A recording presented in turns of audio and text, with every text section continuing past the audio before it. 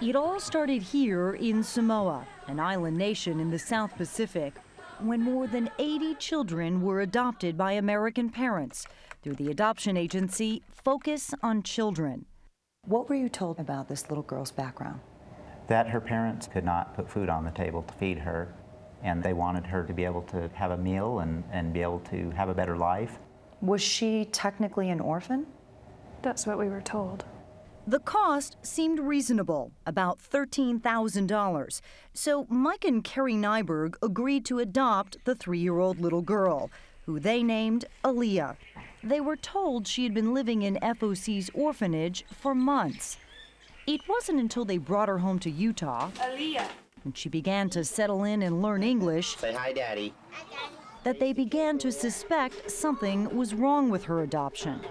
She started talking about how she would sleep on the floor, and she started naming her parents and her siblings. she's hurting and she's missing her family. The Nybergs decided to find out what the intentions of her birth parents really were. We wanted to find out the truth. But the truth would have heart-wrenching consequences, and not just for the Nybergs, but for dozens of American families. Initially, there was a lot of shock. They were afraid that their family was going to fall apart. Look what I did. 57 American families, like the Minslers in Texas and Patty Sawyer in Wisconsin, discovered that their adoptions may be fraudulent.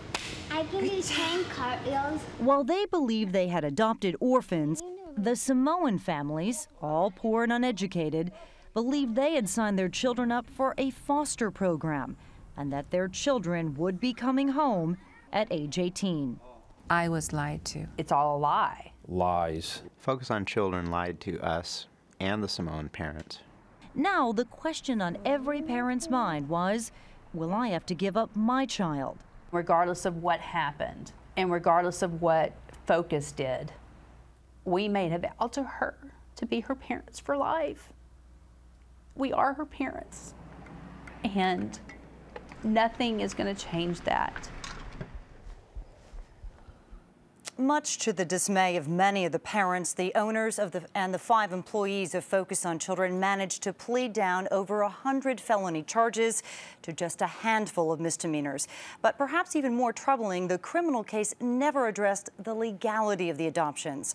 We talked to 3 American families in Saturday night's 48 Hours about what that means for them. Katie? All right, Maureen, such is that story. Thanks very much. And as Maureen said, the story continues on 48 Hours tomorrow night at 10, 9 Central, right here on CBS.